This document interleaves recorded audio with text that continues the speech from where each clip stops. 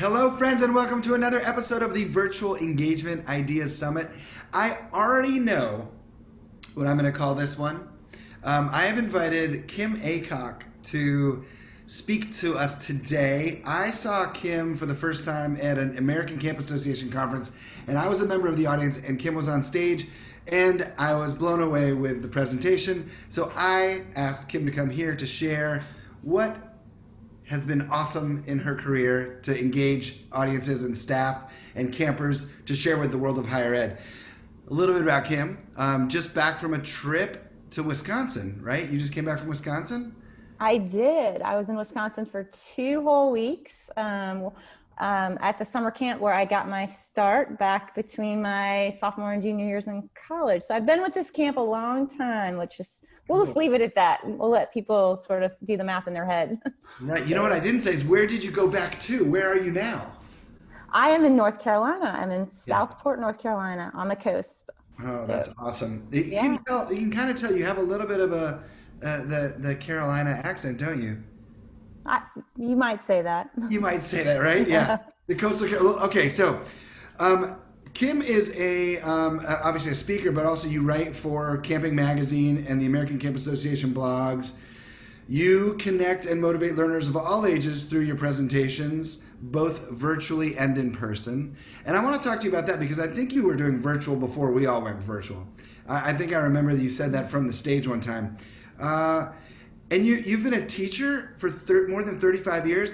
What subject were you teaching when you were in the schools? I was a math teacher, your favorite teacher of all time, right? Yeah, you were. Yeah.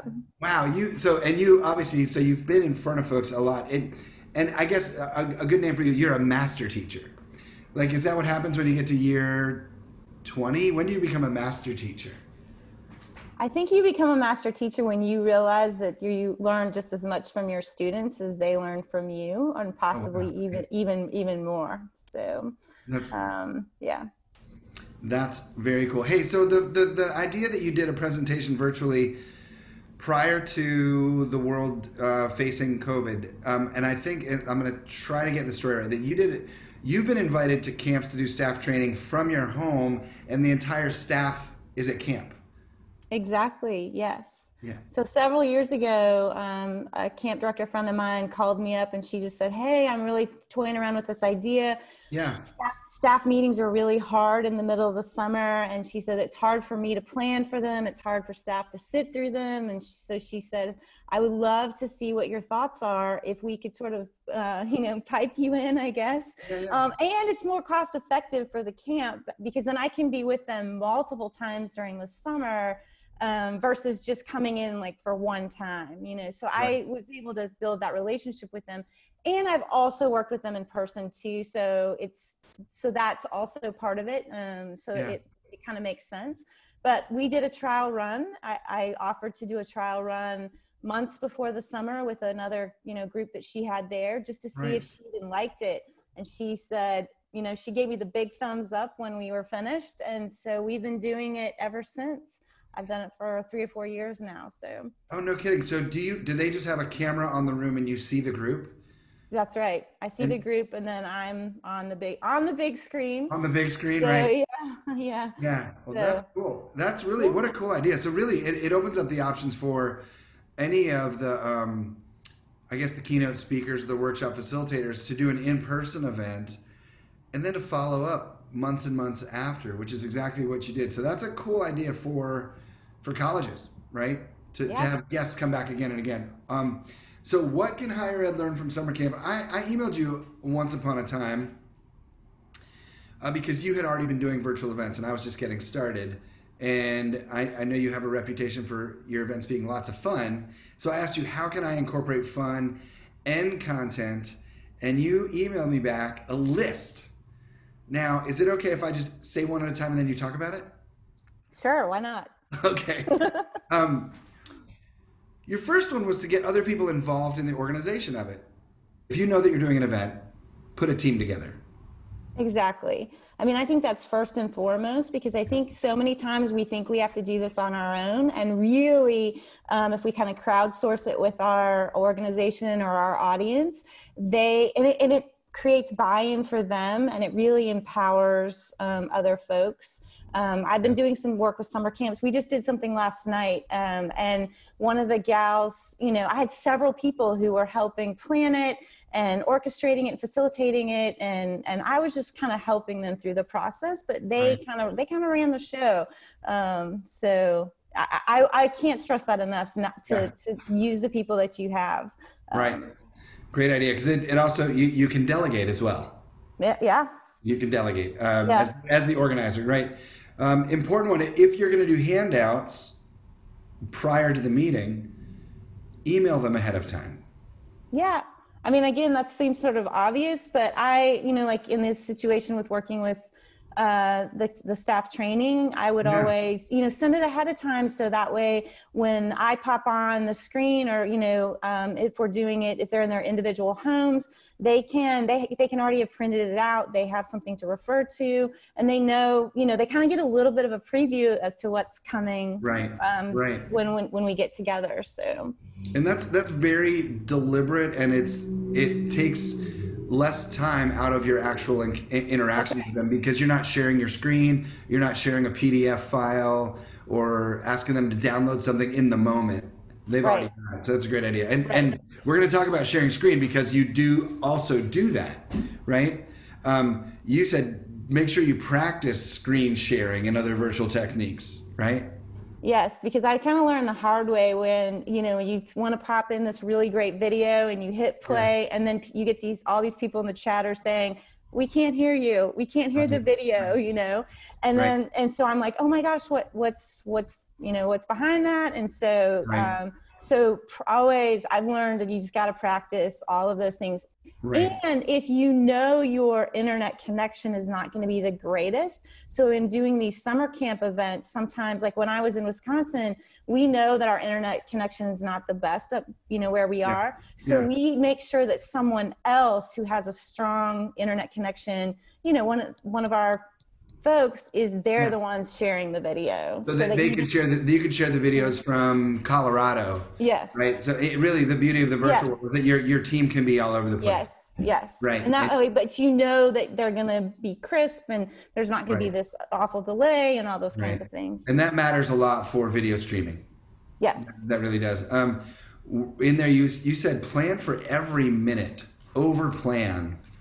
Oh my gosh. I had no idea how with virtual events, how you really, to me, they're harder than doing them in person, because you have to really you have to have a good plan so that you can kind of roll with it. When you're doing in-person events, I find you can read the audience better, you kind of know, you can sense a little more of the flow, but I feel like time is of the essence, and we just with, you know, video content or virtual content, people aren't very patient, you know? If they sense that you're not organized or that you don't have a plan, then I think that's when people kind of drift off. And so I like to always plan for more than I need, and just be ready, you know, not to say that I have to follow the script to the letter, but you can always adapt, but that you've thought it through enough that you really know, you know, what each block of time is going to be like. Right. So there's a solid conclusion and a transition to the next bit. Absolutely. Like, I guess that's true. Like live, you could let laughter go on for 2 or 3 minutes, or you could let questions go on. But in the virtual, if everyone's muted and you really are teaching, and you finish your point and there's no reaction from which for you to gauge, you know, that's a really good point. Plan. But what you also said was, you don't have to stick to it. Yeah, right. You will be able to pivot. Okay. This is one about the beginning. Have something for the audience to do while waiting for the program to start.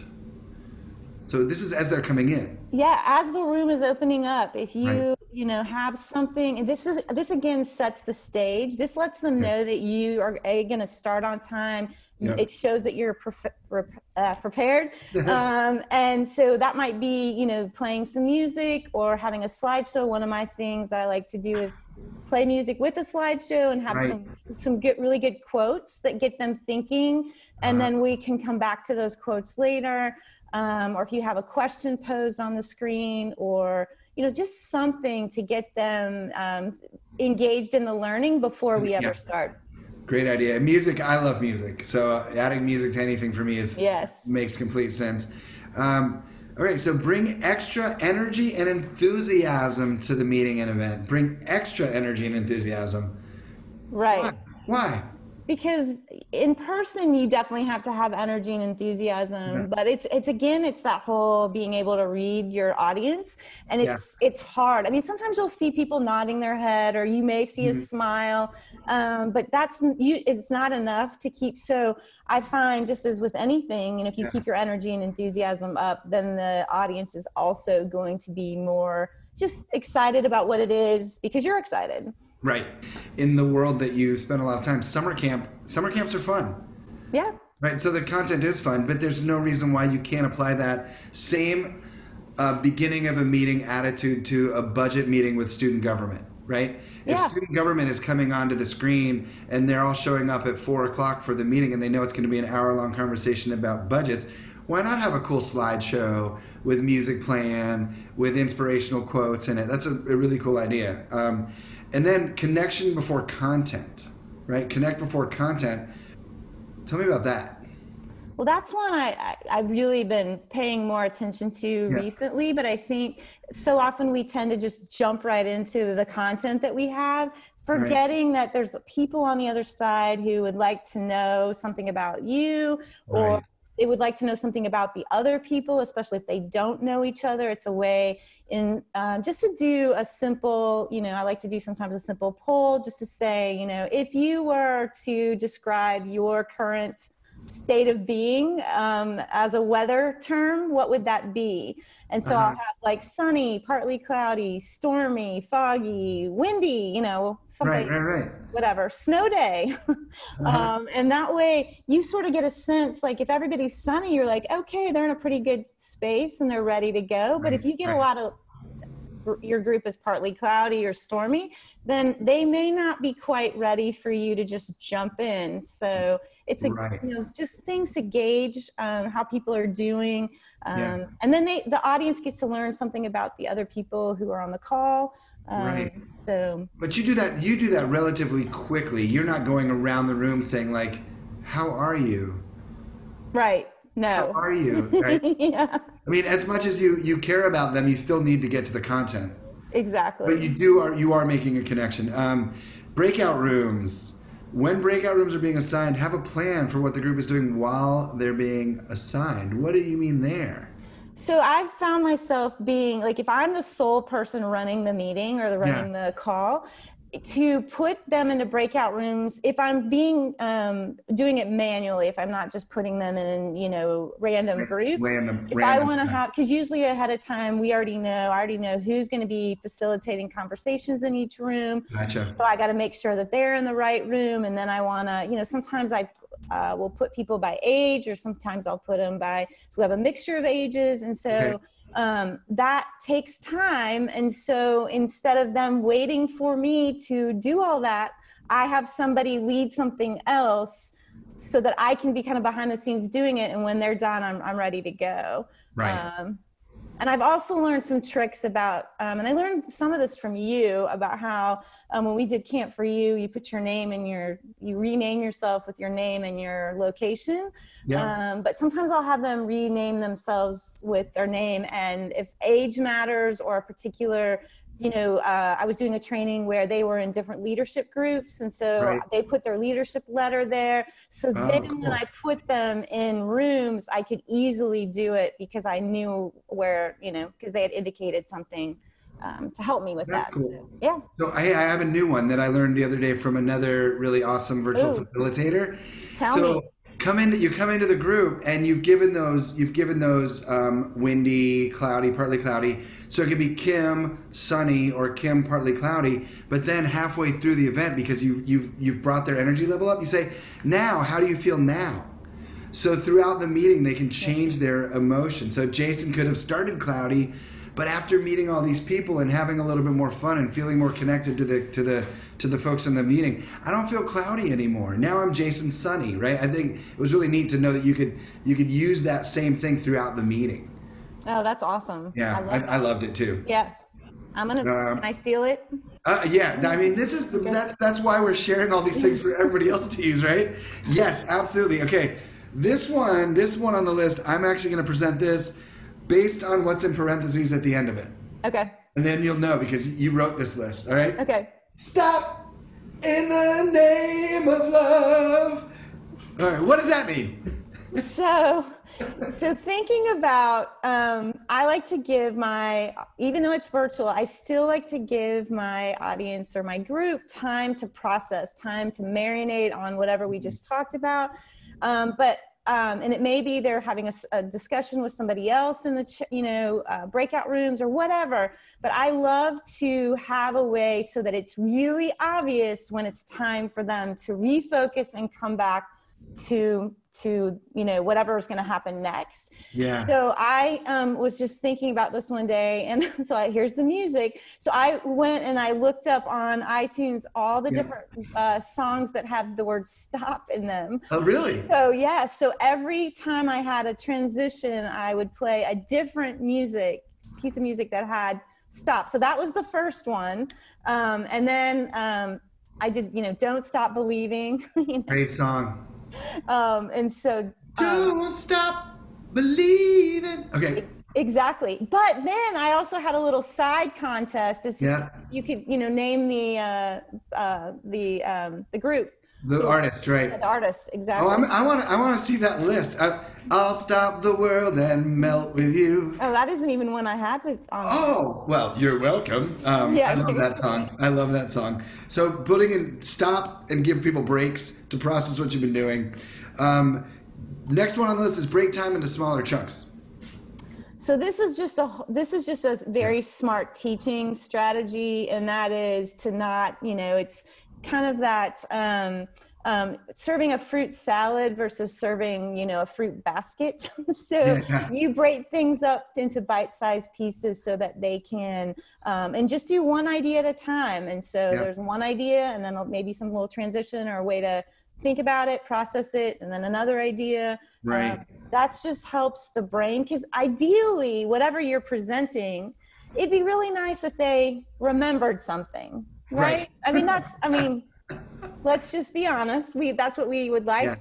Yeah. And so by breaking it up into little chunks, and I bet you, like an example of this is, when you say your phone number. Yeah. You don't give your phone number out like all the digits at once. You do like the prefix and then the area code and then the area code, the prefix, and then the last four numbers, social security numbers, credit card numbers, all that. You chunk it. And so that's how the brain remembers things, if we can put it in smaller bits. Yeah. Right. That's really interesting. And it's very deliberate on the part of the folks who created those, because of the studies that have been done. Yeah. 10 digits is not easy to remember, but when you break it down into, and sonically it's easier to remember too, like 615-336-4759. Right? It's like a TV announcer. There you go. You like to use the chat, the Q&A. Yeah, you like to use the chat, don't you? Well, just to, this is another way that we want to engage our, folks, right? And that is keep them involved, respond to a question, or to, give some feedback to something that you've said, like, ooh, I really like this, or, that kind of thing. And I love the super chat that you do. I'm sure you've already talked about that somewhere in your. Not yet. Let's talk about it right now. No, I have not. Yeah. I've done very little about talking about me, and I'm trying to stay away from it. But let's go for it. No, because that's huge. Because the reason why I like that so much is the super chat is, for those of you who are listening to this, is when you throw something out there, a question, and you want everyone to respond. But as we know, as educators, we know that if somebody responds quickly, then everyone else just sort of doesn't think on their own of what their response may be. Mm-hmm. So giving that deliberate pause to think about what their answer is going to be, and then you say super chat, and then everyone hits send at the same time. And you just blah, blah, blah, and you get a list of answers. It is fun. And I've really gamified it by by making it a big deal, like being very overt, like whatever you do, don't hit send, don't hit return. Think of what you're going to write it, but don't hit return, right? And then everyone's like, and you can see if the faces are there, and inevitably somebody might be like, hit it because it's our instinct. We finish typing, we hit return. But it is a fun game. And you were the first person to talk to me about props, right? I'd never considered props. Yeah, I mean, why not? That's what we do at camp, and we were always using props, right? So, and this was a situation where when I'm working with an audience who I'm being piped in, but everyone else is in the same room, I had to have, again, something to get their attention back to what's going to go next. So, because I wanted it to be interactive. I did not want me to be sitting up there talking the whole time. Right. So I used to put I'd wear big sunglasses, or I'd wear a funny hat, and I would tell my audience, hey, when you see me with the funny sunglasses or whatever, then let's wrap up our conversation and it's time to move on to the next thing. Oh, wow. So use props as transitions as well. Yeah. Cool. And I've also done where in the same, when I've been working with the same group multiple times, like especially if it's over the course, I'll work with them several times in the same day. I'll change shirts to see if they're paying attention. How funny. Not in front of them. I'm not changing the shirt in front of them. I'm just, but no, if you do a breakout room and you're the facilitator, they're all somewhere else. You're alone. Yeah. You can totally turn on like a panda costume or something. Right? How fun. Okay. No abrupt endings. I think so often we're like, okay, we look at our watch. Oh, it's time to go. Chip chop. Look, we got to break this up. But then we missed an opportunity for our audience to really, let's marinate one more time about all the things that we've learned, or maybe that last point that was made. And so you only have to do it for 60 seconds, that time, so that you can kind of tie that bow on whatever it is that you just presented. Otherwise it's going to go out the window. Right. Yeah. Instead of just, it is very, and we're in a strange space. Now, it's not so strange anymore, but the abrupt ending to a gathering of people in person, people linger off slowly, right? Yeah. And maybe we leave that space for slow lingering. And if you're the facilitator, don't hit end. Like, create the event and say, like, all right, well, say goodbye and you can leave at your own pace. Maybe that works too. You also preview your next meeting with the group before you end it. Yeah. So if we're going to meet again, so that way we can kind of build some excitement. It's, that whole idea of when you watch a movie, the movie previews get you excited about the movies that are coming down the pike, several months from now. And so it's same idea. Let them know, kind of what's coming, what to expect, if you want them to bring something, or if you have something that you might be emailing them that you need them to, engage with before that. Just kind of a chance to set the stage for what's coming next. Yeah, it's great. And I mean, you could even say, and to create the excitement for the next event, you could say like, hey, next time, if you're there on time, we're giving away a $10 gift card in the first, in the first minute. Incentivize the next meeting. That's good. And you do that before you close up.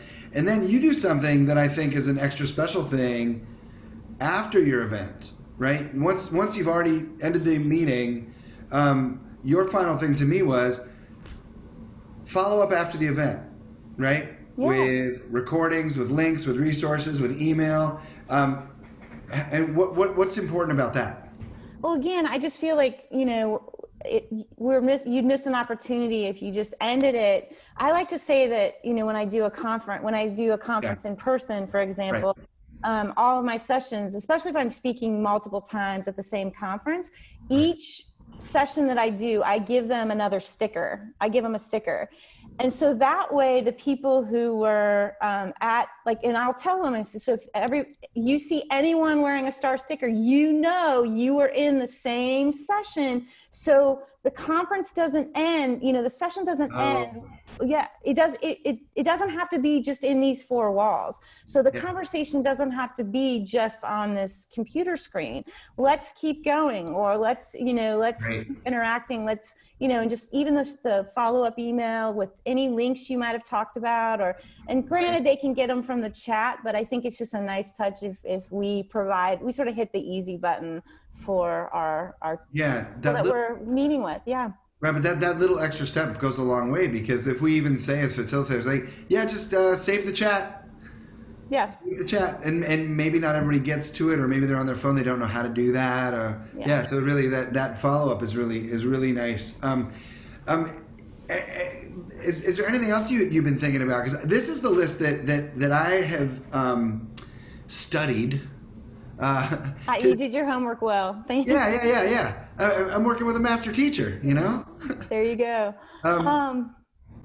I mean, I would just say sometimes I think I've really enjoyed this time, because I think about events that I would have done in person, especially, and I'm going back to the summer camp world, okay, so what are things that we always do in the summertime, and then how can we do that virtually?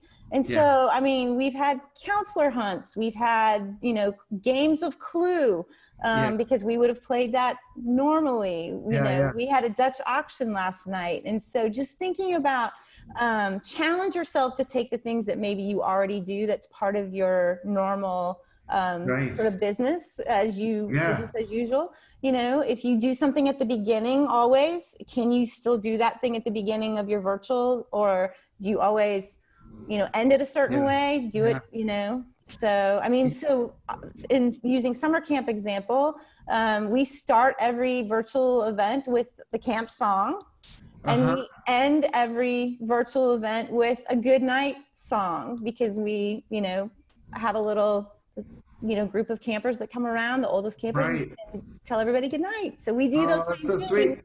So we do those same things even virtually. And it really for campers, it creates a real neat consistency.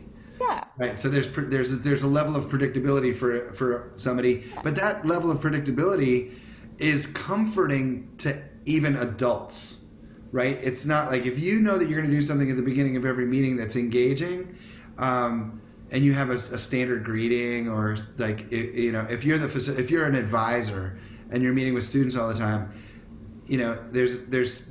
there's something for the student who's going to come to your event or your meeting with them to know it's going to go a certain way. Yeah, Kim, that was my computer. That was my computer making the ding dong ding. I think it was mine. No, it was mine. It was mine. But if you want to own it, go for it, because that takes me off the hook. No, I just think, but then again, like, even when we plan for every minute. Even when we plan for every minute, there's always a little something that could happen, right? There could be a lightning storm in the town next door, and the internet could go out here, and we have we don't have any control over that. So we can learn a lot from summer camps, obviously, right? And I think it's really neat that you've been doing it, that you were doing virtual before virtual was a thing, right? And you've been educating and working with groups for a long time, so it's really nice to have you sort of on the team for this higher education event. So thanks for being here. Yeah, it's my pleasure. Your information is going to be on the page that's associated with the summit, so folks can get in touch with you or see your website and learn about your events and your workshops and your keynotes. Again, thank you. Thank you. Bye.